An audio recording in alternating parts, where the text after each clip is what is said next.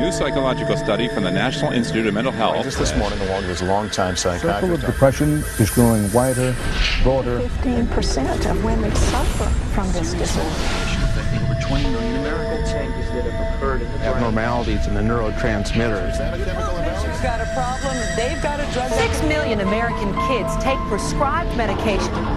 Psychiatric care. But what if the criminal is mentally ill? The punishment, a form of aversion therapy. Chanting cures on the show, but I want to Seasonal affective disorder. OCD. Oppositional defiant disorder. Schools criticized for overprotective.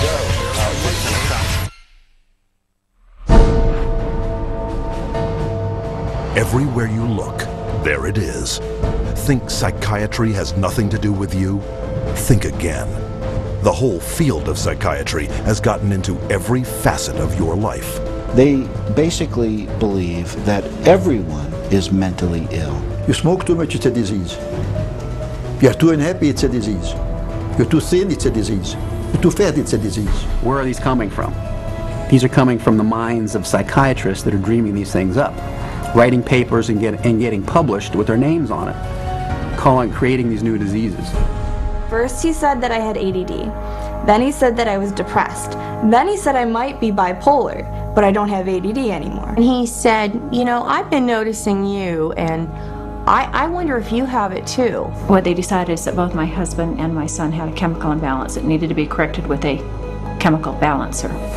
There is not one shred of credible evidence that any respectable scientist would consider valid, demonstrating that anything that psychiatrists call mental illness are brain diseases or biochemical imbalances. It's all fraud. There's no reliability of diagnosis, and there is no science. It's just pseudoscience. It's pretend science. This is one of the most open secrets in all of America in the psychiatric field, that nothing is being done that's legitimate, and they're billing for it. Psychiatrists claim that over 1 billion of the world's population is mentally ill.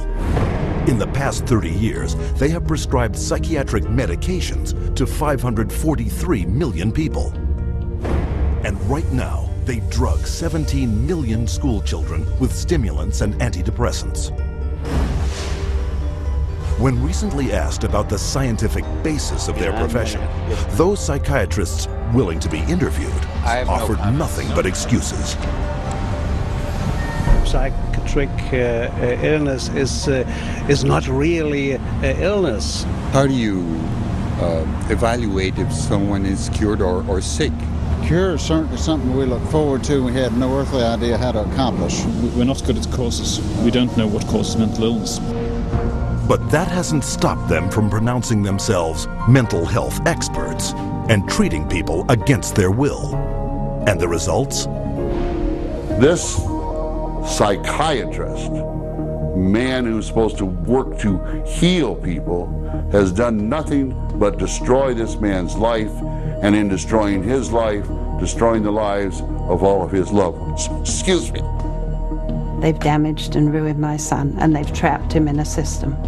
The way that they treated him and made him feel like he was worthless. Ryan was being kept dumb and high on Ritalin so that they could make $2,500 per month. He gave me Valium, and I got addicted to it. It wiped out my life. My life has been ruined. My joy has been stolen. She was laying there. She took two gasps of air and died right there in front of me. It is really tragic. It's awful. And it's being done for money. That's why it's being done. Oh, it's got to be in the billions. I don't know the exact number, but it's got to be in the billions. It's just unbelievable. This is so big that it boggles the mind.